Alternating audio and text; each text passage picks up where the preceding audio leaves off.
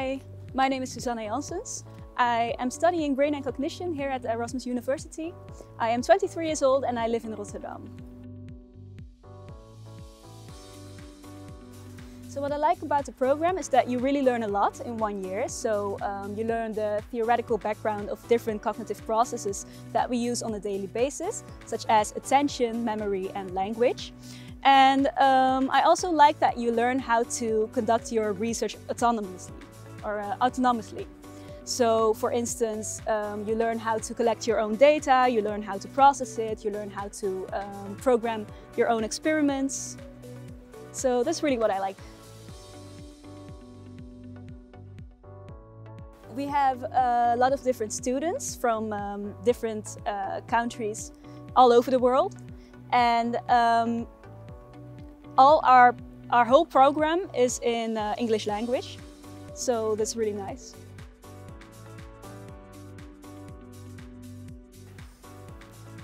What I like about the contact with my teachers and my fellow students is that you really have close contact with them.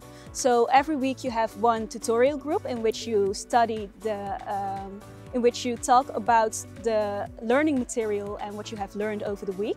And if there is something that you are not really sure about, you can really contact your professors quite quickly, and they also give responses quickly.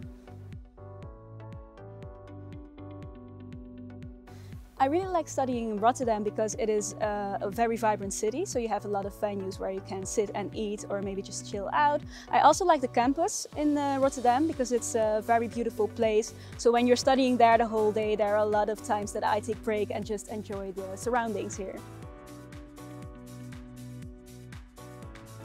So my future plans with the master program is that I want to conduct research that is really targeting the relationship between brain and behavior, and also that I feel confident in putting my research skills out there.